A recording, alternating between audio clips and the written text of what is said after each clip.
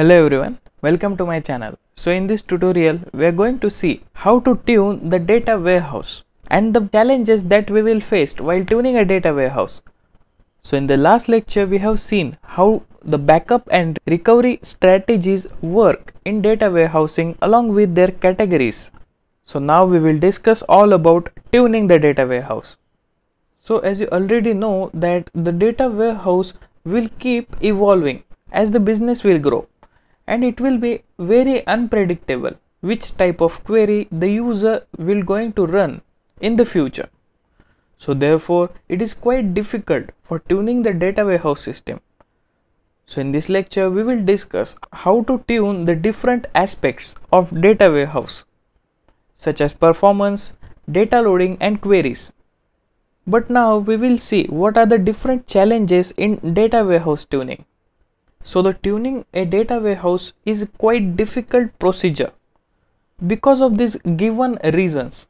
So first one is, as we already discussed, data warehouse is dynamic. So it never remains constant. It keeps evolving as per the business will grow. It will be a big challenge for tuning the data warehouse. Next one is, it is very unpredictable what query the user will post in future.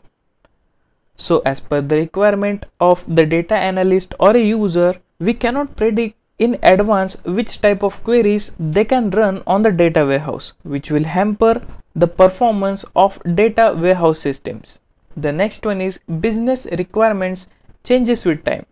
So it is quite obvious as the business will evolve, the requirements and objectives of the data warehouse will change.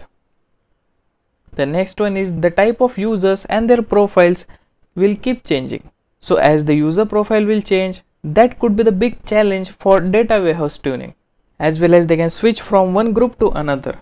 That is also a big reason. And the last one is, the data load on the data warehouse also will change within the time. So these are some challenges for the data warehouse tuning. Our next topic is performance assessment.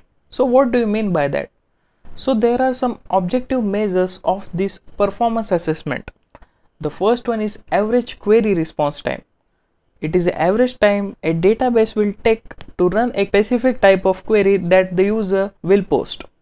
The next one is scan rates, also the time used per day query, the memory usage per process, and the input and output throughput rates.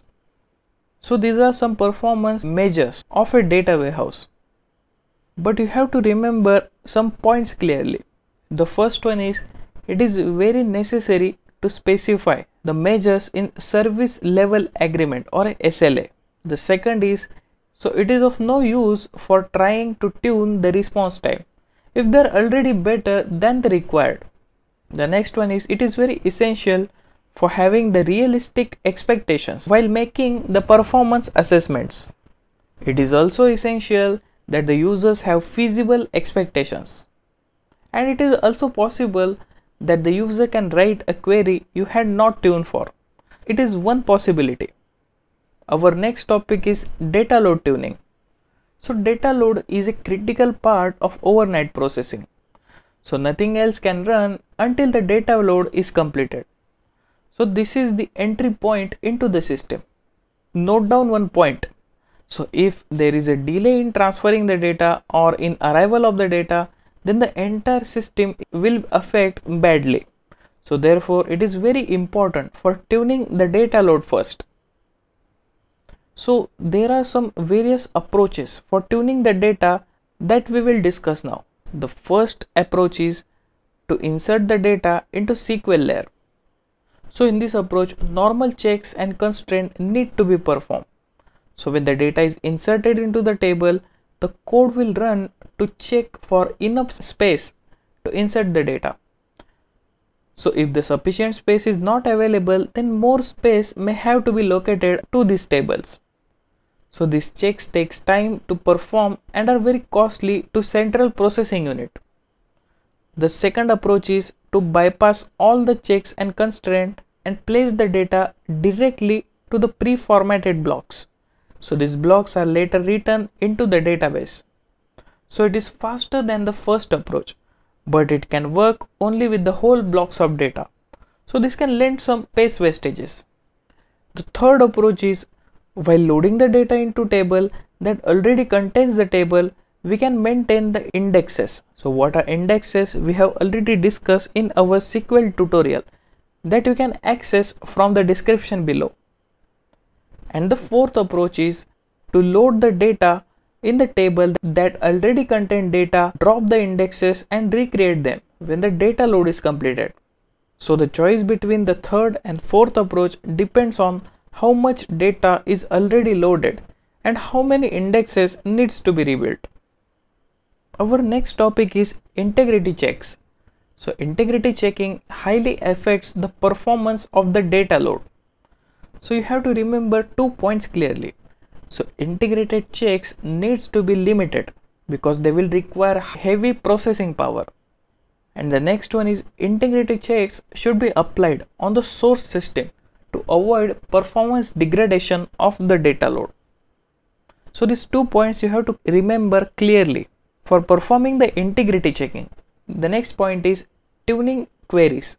So we have 2 kinds of queries in the data warehousing. First one is fixed query and second one is ad hoc queries. So fixed queries runs at a specific time with the regular interval as per the requirement of the business. So these fixed queries are well defined. There are mainly 3 examples of these fixed queries such as regular reports, canned queries and common aggregations. So tuning the fixed queries in data warehouse is same as in relational database system. The only difference is that the amount of data to be queried may be different. So it is good to store the most successful execution plan while testing fixed queries. So storing this execution plan will allow us to spot changing the data size and data skew, as it will cause the execution plan to change. Note down the one point clearly. We cannot do more on the fact table, but while dealing with dimension table or aggregations, the usual collection of SQL tweaking, storage mechanism and access methods can be used to tune these queries. Our next type of query is ad hoc query.